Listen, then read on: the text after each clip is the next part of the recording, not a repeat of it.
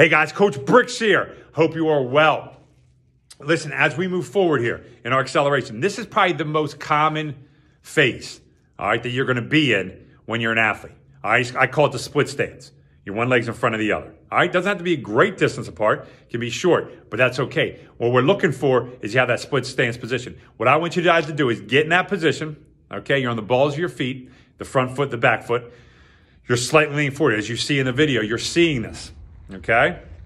All you're going to do is take that one step out.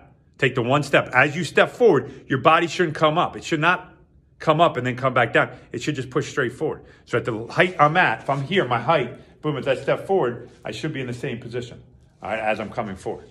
All right? If I'm coming way up and then coming way back down, you're defeating the purpose. So you're just driving that body back, all right? You're pushing into the ground as my upper body moves forward, all right? Very, very important that you do that. All right, what I do is I take that one step. We do that one step for a little bit, maybe 2-3 minutes on each side. Okay, just working. How fast can I come out? Is my heel dropping? What's going on?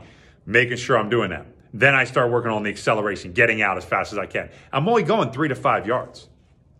Okay? Eventually we progress to about 10 yards because I want athletes to get out. But your acceleration phase is between that 3 to 5. If we can get 10 yards out of it, great. Okay? Because just remember, we're talking about court sport. If you're a track guy, your acceleration phase is much longer. If I'm a sprinter in a 100-meter dash, it's much longer. All right? Acceleration phase can sometimes last up to 30 meters. All right? But for our athletes that just need that quick, short burst, boom, that's what I want to get. I want them to understand, hey, I want to be the first to the ball. I want to be the first to that ball. It might only be 3 to 5 yards that I need to get to there. So I got to be able to accelerate as fast as I can those 3 to 5 yards to get my body moving.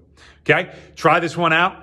Let me know if you have any questions, but go back and check out the other ones, the kneeling one and the push-up one. Have yourself a blessed day. God bless you. Take care. Remain unsolved.